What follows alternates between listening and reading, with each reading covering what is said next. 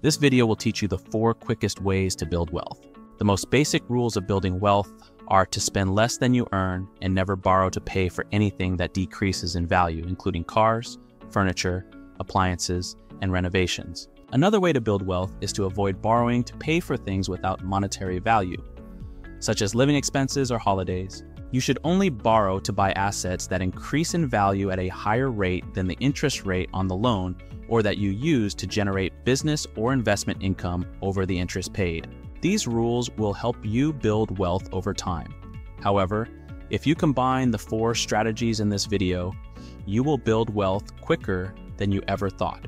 Number 1, maintain an emergency cash fund. Having an emergency fund ensures you don't get into debt each time something unexpected happens that affects your finances. Many people seem to spend their entire lives struggling from one money crisis to the next, never getting out of debt and never being in control.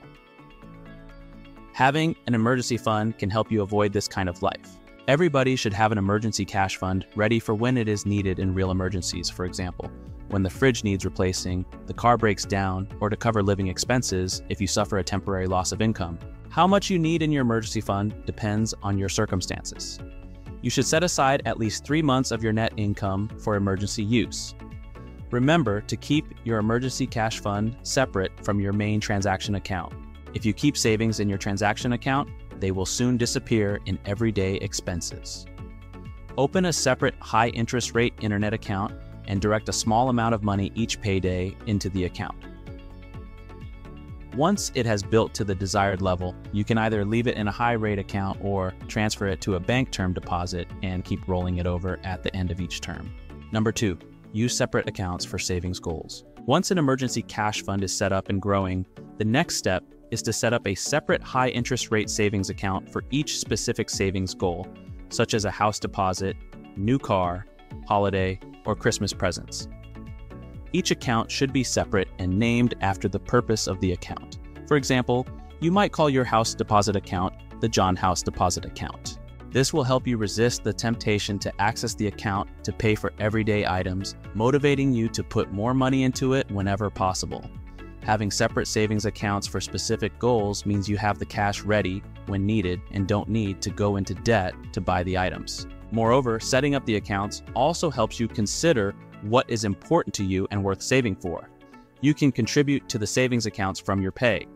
Most employers are happy to split salaries into separate accounts. This way, the money doesn't sit in your transaction account where it can readily be spent. Most high interest rate internet accounts come with various access options, such as ATM, internet, and card access. The best way to save money is to cut off all possible means of access. Before we see the 3rd strategy, kindly support my work by liking the video and subscribing if you are new. That said and done, let's proceed. Number 3, go for a 10 to 15% discount on your first home if you are a renter. Here's a way of turning dead rent money into your own home, keeping the purchase price low, and minimizing the size of your mortgage. If you like the place you have been renting and want to stay in the same area, ask the owner if you can take over the mortgage and buy the house from them. Do your homework to find out the home's actual value and then offer them, say, 10 to 15% less than the home's value.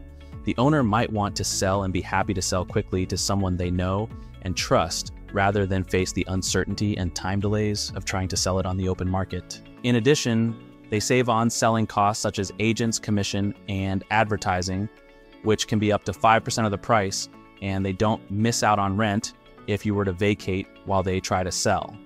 For an owner, getting 10% less than the market value on a simple, quick, clean sale with no selling costs and no vacancy period can be an attractive option. This approach results in you obtaining an instant credit rating, a discount on the purchase price, lower upfront loan fees, and a smaller mortgage than you would otherwise have.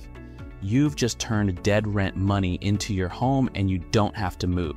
The owner can give you a credit reference if you have made regular rent payments with no arrears. Go to the owner's existing lender. They will already have the security documentation on file, so you save money on upfront fees. It is a new loan in your name, but you're making it easy for the lender to approve it.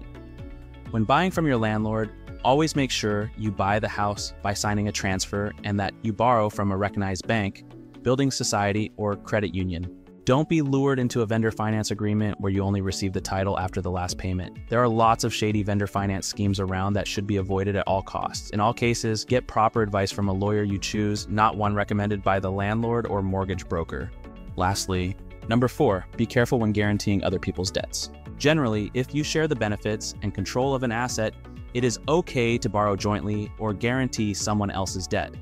For example, spouses or partners buying a house to live in together, or a business they jointly control and operate.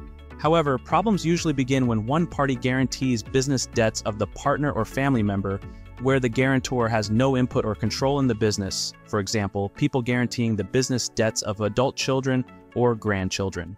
That said, most first-time business owners need a guarantor to guarantee their bank loans while they build their credit rating. These new business ventures are always extremely risky, and the probability of guarantors losing their money is very high. If you are requested to be a guarantor for a bank loan involving a new business venture, always put a dollar limit on your guarantee and make sure it is set out in the guarantee document you sign. If the borrower borrows $100,000, limit your guarantee to the same amount so you are not liable for any more if the borrower runs up huge debts. Never sign a guarantee without obtaining legal advice from your lawyer. Never use the same lawyer used or recommended by the borrower or lender. A few $100s spent on a lawyer could save you hundreds of thousands of dollars later. If you have guaranteed somebody else's debt, now might be a good time to review the relationship. Since they took out the loan, they should have built up their own credit rating and credit history, so the lender should be happy for you to remove the guarantee and let the borrower stand on their own 2 feet. If the lender is willing to drop your guarantee, but will charge the borrower a higher interest rate on their loan, you need to make the borrower aware of the value of your contract. If you continue with the guarantee, you should charge the borrower the difference in interest rates as a guarantee fee. The lender's higher interest means the lender is adding an extra margin for the additional risk of the borrower. You are taking this risk, so you need to be compensated for it by charging the borrower. If the lender won't let you drop the guarantee because the borrower has a poor payment history during the guarantee period, this should ring alarm bells. You are running a real risk of the borrower defaulting and being called on to cough up the money to pay the debt. If you don't have the spare cash ready to pay, it is time for the borrower to make arrangements to pay out the debt. Nobody becomes wealthy overnight. But with these 4 strategies you've learned in this video, you can build wealth quicker than you imagined. That said, thanks for watching. Feel free to share this video with your friends, and don't forget to subscribe if you're new. Till next time, bye.